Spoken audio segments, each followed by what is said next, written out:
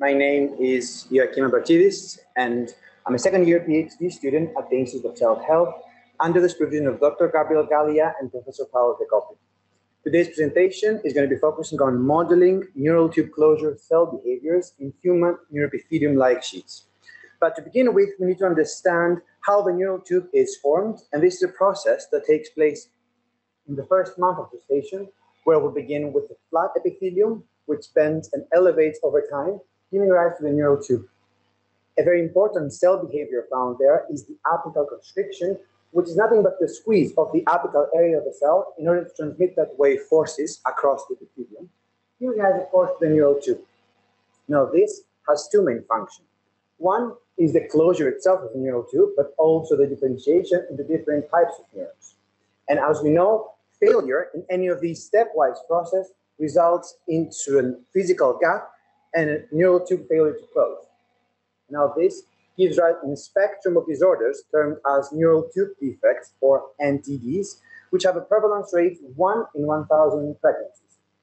Here you can see a mouse embryo and an open physical region of the neural tube, shown here in cyan, and this is termed as open spina bifida.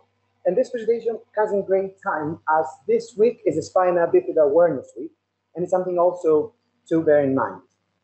Now, our lab and others have previously shown that quantifiable biomechanical abnormalities result into failure of neural tube closure. For example, failure of apical constriction gives rise to spina bifida.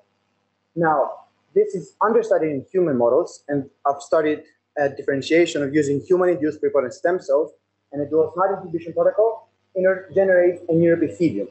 And of course, we want to compare that with the in vivo reference, which is the neural tube itself. But in order to understand that, we need to first of all understand what are the behaviors that are in the neuroepithelium. Now, we know that this is a polarized epithelium with an apical and basal side, shown here in red and green respectively.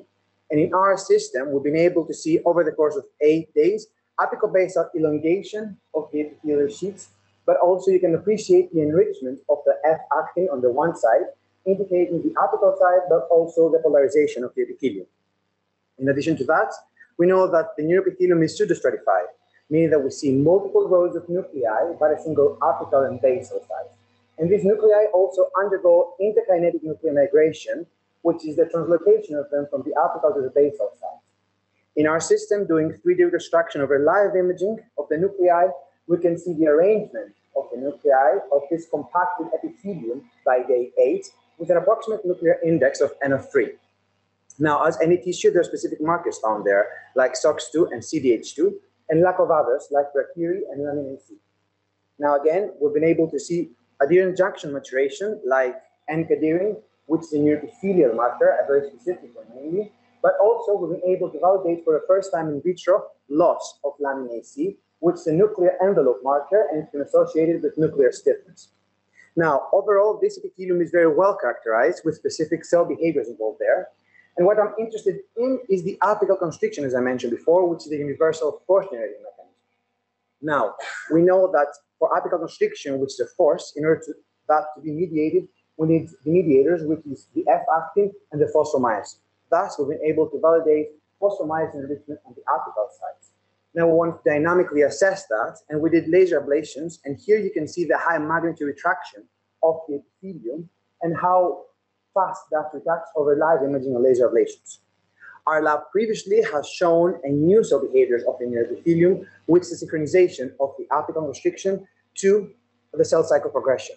Thus, in order to validate that, we did stain our samples with KS67, which has a distinct pattern across the cell cycle stages.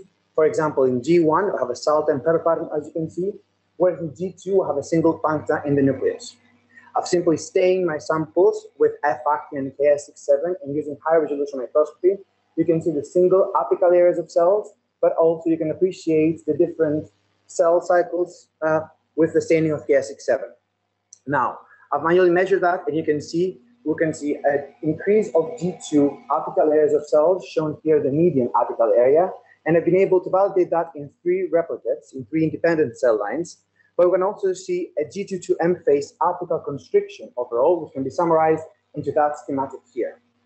So overall, we've translated in vivo findings of the neuroepithelia in an in vitro system, which is human-based for the first time. But not only that, we have applied this system now and used iPSCs derived from an individual affected by spina bifida. And here, if anything, we've been able to validate our model and seeing higher magnitude of spina bifida, higher magnitude G2 dilation of the spina bifida cell line, validating our system, but also giving us greater insight for further experiments and other cell lines that we want to test. Thank you very much for your attention. I'll be more than happy to answer any questions and comments over the poster session.